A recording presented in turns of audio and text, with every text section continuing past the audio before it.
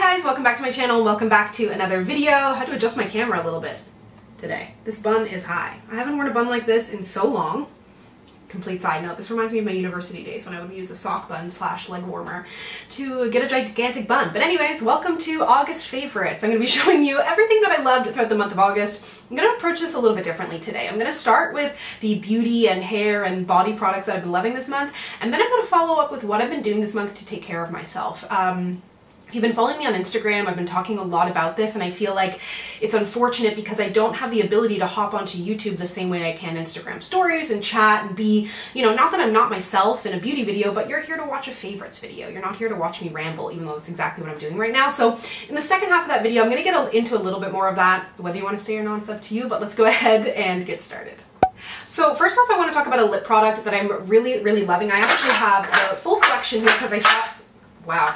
They are loud in a Dollarama tin. I shot a lip swatch reel of these, so I will have that link down below if you want to see all of the colors. I love every single one of these, and it's a lot of the time, like, you guys are so sweet and will compliment me on my lip swatch videos and be like, they all look good on you, but I don't always feel that way. But I think I felt this way about these shades, and there's something about the formula. I think because it's not full color, it's moussey, which generally isn't my preference. It's not transfer proof or anything like that. I personally am not generally, like, I would rather a good formula and a good color over something that's going to last on my lips for the next 72 hours. You know what I mean? So I really love the finish of these. Specifically, I love the shade Sugarholic. There's another shade that's more of a, called Marshmallow something. Marshmallow Madness. These are probably my top two picks, but I will link that lip swatch video down below. Did I tell you what they are? They're the Wet n Wild Cloud Pout Marshmallow Lip Mousses, and yeah, I'm really enjoying them.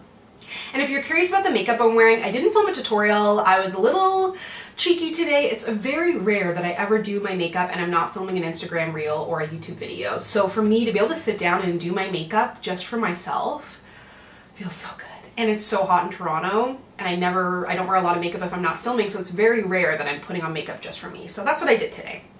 But it is a lot of makeup from mostly full face from my monthly makeup basket. I just reached into it, so I'll have that link down below, and as always, everything I'm wearing will be linked down below too.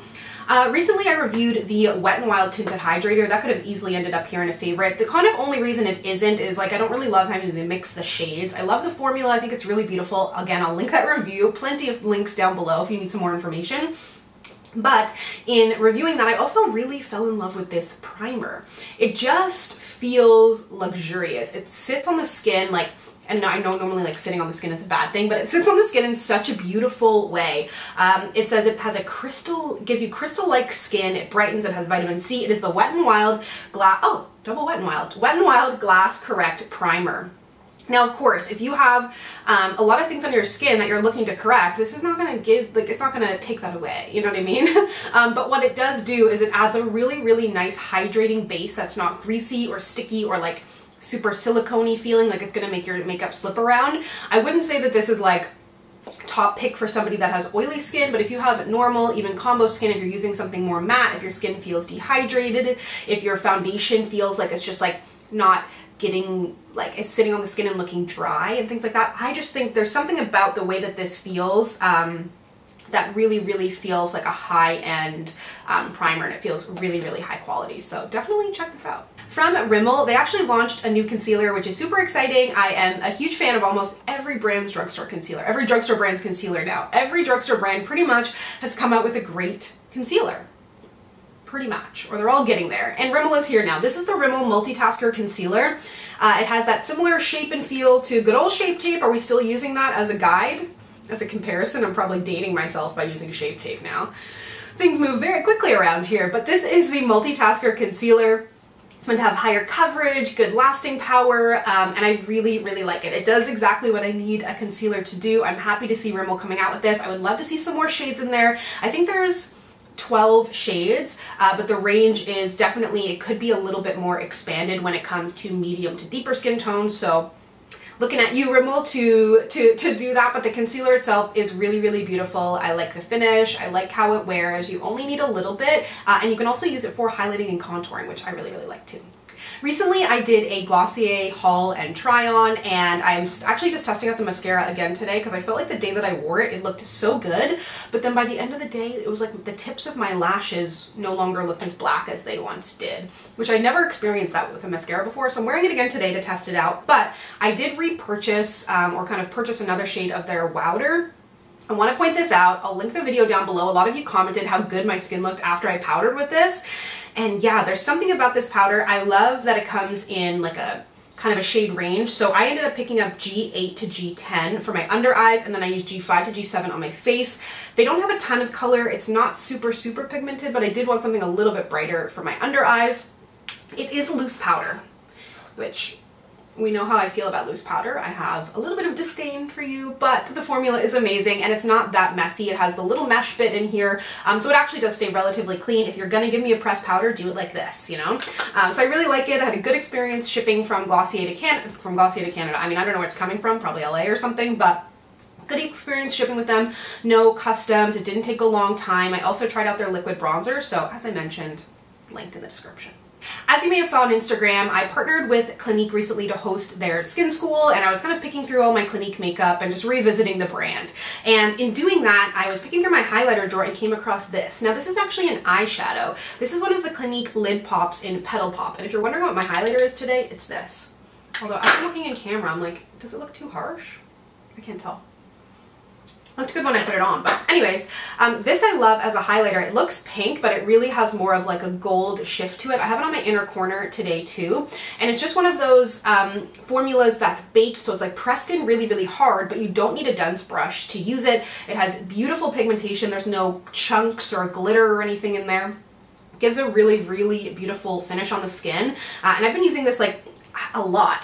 And what I love about this Petal line from them, whether it's the blush or the eyeshadows, is even as you use it, the flower stays, which I really appreciate. Like, come on, half the reason I'm buying this is because of the flower. Moving on to a new product that I've been loving for my body. This is the KP Bump Eraser Body Scrub with 10% AHA from First Aid Beauty. They've got a lotion as well. And I have been having some KP on the back of my arms. I tackled it, it was gone, but I don't know what happened. This arm, can the sun do something to it or something? For some reason, this arm just started getting it really bad again. So I've been making use of this and really loving it. It's good for sensitive skin. It's got AHAs in there, microdermabrasion, and like a chemical peel at once is what they're saying that it is. It has glycolic acid and lactic acid. They're saying it gets rid of bumps, roughness, and stubborn areas, and it really does. I also love that you get a decent amount of product in here because you're using it on your body. And how I use this is I'll actually, I don't always do this in the shower. I'll kind of treat it out of the shower, or I'll kind of like make sure not to get my arm wet so that I can really get it on there, let it sit, even though they don't necessarily recommend that. But I really feel like it's helping to make a difference and tackle the little bumps on the back of my arms. My hair has felt so dry and just been driving me bonkers lately. Doing a lot of like second and third day styling, and I've talked about this before, but I just want to mention it because it was such a game changer for me when it came to my curls. It's just a mister bottle with water in it, but instead of grabbing a spray bottle, or previously I wet my hair under the sink, this just distributes the water very well in a little bit of a mist format. Wow. But it really just doesn't make my hair wet, but like this morning I was trying to figure out what to do with my hair, and the curls were kind of tight and bunched, and I was like, I'm gonna do something up. So then I just put a little bit of this in my hair, a little bit of leave-in, and like something to slick it back, and it just makes my life so much easier. A new line that I've been loving from Maui Moisture. My curls are like probably medium coarseness. They're really not that coarse at all. People are always very surprised when they touch my hair that it feels light. It like picks up color and tones really easily and things like that. Nothing else about it is easy. This helps make it a little more easy, and I freaking love the color. This is my favorite color. Is it Chartreuse? This is the Maui Moisture Lightweight Curls Flaxseed Conditioner for fine to medium curls. I've heard of like people using flaxseed. I've made a flaxseed egg, or I tried to make a flax egg one time, and it didn't go very well. I ended up using an egg, but I've also heard of people using flaxseed in their hair, which is, I've never tried that. So this is a much better way than me going to Bulk Barn and buying flax seeds myself. So this has pure flaxseed, quenching coconut water, sheer citrus oil, silicone free, and something else about Maui Moisture, if you've never used their products, or even if you've used them, the first ingredient in them is aloe, which is fascinating to me. That's so cool. It's like a why didn't I think of that, instead of water, which is going to be better for your hair. And then finally, this is a product I've used on and off for years. The packaging has changed. I'm not sure if this is the current packaging because I just found it in my like extra products bin. It's a Canadian brand. They're out of Toronto. I actually want to visit their salon. I had debated it when I first moved to Toronto, but this is from Curl Keeper. This is their original Total Control for frizzy hair. And hear how liquidy it is? It's so watery, but it's also a gel. So if you have my hair texture, this is a really nice, even if you want to use it on second day curls, you can. I've used it on first day. There's something about the texture that is just really, really light and gives a good hold, no crunch. The less movement that occurs during the drying stages, the more control you'll have over frizz. It says you can use it every day without product buildup for frizz-free curls, which I think is cool, effective in all weather conditions, etc., etc. And then it says you can re-wetting frizzy areas will actually reactivate it. I haven't really tested that out, but it's such a great lightweight product. I purchased this from, I'll have to link it below. There's a website that I've bought it from a bunch of times. It's a beauty supply. The name has lost me for some reason. But anyways, really, really great and Canadian brand. Okay, so sorry if there was a weird jump cut there. I filmed 5 minutes of me rambling and really said nothing. So I wanted to try again. I guess what I kind of want to talk to you about is, like I said, on Instagram, it's very easy for me to hop on and kind of give you my thought of the day. And I've been talking a lot how I've been struggling with anxiety and depression, and it's a lot harder to talk about on YouTube because it's more permanent. I'm not getting feedback. It's not quickly just me hopping on. It's like I feel like it needs to be fully formed and it's going to live here forever, and it's my vulnerable thoughts and feelings. So I'm really, really unsure of how to approach things that doesn't feel like it adds extra anxiety to my already ongoing anxiety. But I think it's so important to talk about because the more I've begun to share and talk about it, the amount of feedback and people who are responding to me and saying like, I can relate to you. So for example, these are some of the things that have been happening on my Instagram. So for example, I went out for a walk. I've been trying to get out every single day. I work from home. I don't have coworkers. It's an isolating time in the world. And I'm getting out every single day to go for a walk. I'm spending my time at the park. I'm going on TikTok. I'm on the phone. I'm voice noting. It's not like I'm out talking to birds and smelling the flowers. I am not. I mean, I live in downtown Toronto, but there's a lot of birds and flowers here. But anyways, it's not like I'm out like, walk and da-da-da. I'm out to do whatever I want. Like I felt all this guilt to go out and listen to be a particular way or whatever. I'm like, I just need to get out of the freaking apartment. And like I showed myself, I'm like, sometimes on anxiety walks you have anxiety, and I'm showing like a tear coming down my face. And again, like I'm not doing any of this for like pity or tips or help. It's just to show that like this is something that's going on. Because what I noticed was when I started using TikTok, people are so vulnerable and honest there, and it brought me so much relief. Like I could get so upset thinking about how much relief I've garnered from absolute strangers who haven't even been talking about something that I can necessarily relate to, but you can relate to the feeling. You can relate to, I cope like that, or I isolate myself, or I tend to, whatever it may be, and you're just like, I'm a human. I'm a human. We have feelings, we have good days and bad days, but I think what's really, really hard is I know that I'm so hard on myself. And a lot of us are so hard on ourselves, and the way that we talk to ourselves, you would never talk to a friend, or I hope a friend or a family member or anybody like that. I'm like, I need to start treating myself like I treat other people. And I need to have the self-awareness to recognize that I haven't been kind to myself. And if you're not being kind to yourself, your thoughts and your feelings, like, I don't want to get, too far down the road here, but it becomes your reality, I'm an analytical person. I'm an overthinker. I have anxiety. I walk away from every single conversation. And I'm like, was I the worst person ever? Like, we all have these thoughts and feelings, but we don't talk about it. And then you feel isolated in it. And you're like, am I the only one?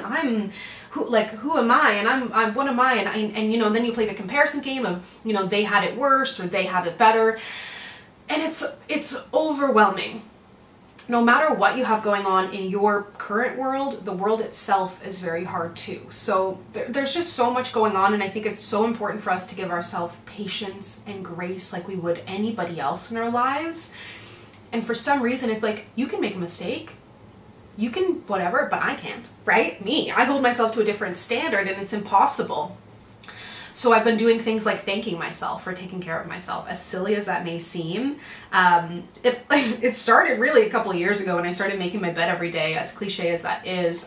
It became an act of like, what I'm trying to do ultimately is find the balance of things that are immediately gratifying in the moment, like me staying in bed till 8:45 this morning and scrolling TikTok, and the other kind of delayed gratification of me making sure to do like my 10-minute tidy in the morning, because I tend to let my apartment get very, very messy, if I'm being honest.